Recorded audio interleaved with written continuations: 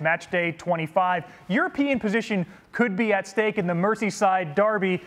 Everton travel the 1,400 meters to Anfield. Everton have 1 point from their last 3 matches in league. That is one more than Liverpool have. What do you think will decide this one?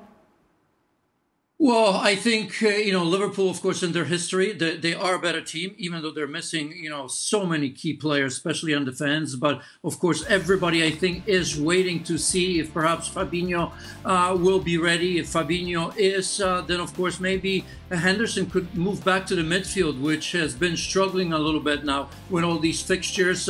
For Everton, Calvert-Lewin, of course, Dominic Calvert-Lewin is the player that kind of stretches them and stretches other teams as well. Everton, as you've mentioned, lost to Fulham and Manchester City. Liverpool not on a good run either, losing to Manchester City themselves and Leicester.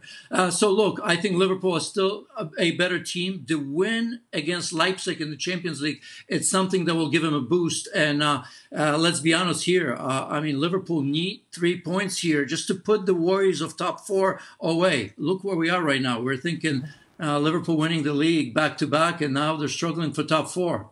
Janusz, I have a confession to make. I misspoke earlier in the week. I said heading into the Everton match, City had won 17 straight in all competitions.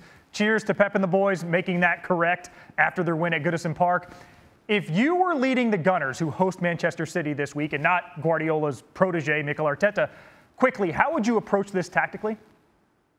Well, you have to play. You have to possess the ball. It's not going to be easy against Manchester City. I think if you look at Arsenal against Leeds United early when they were leading 4-0, that's the sort of team that you need, because you've got to ask questions of Manchester City. And I still don't know if that's going to be enough. And I'm just basing that on the game in Europa League tonight that we saw, because that was struggle against Benfica. It was the same team that Mikel Arteta picked as they played against Leeds, and they really, really looked tired. I just wonder if he made a mistake there going into a match like Manchester City, picking the same players. Janusz, brilliant as always. Thanks so much. Thank you.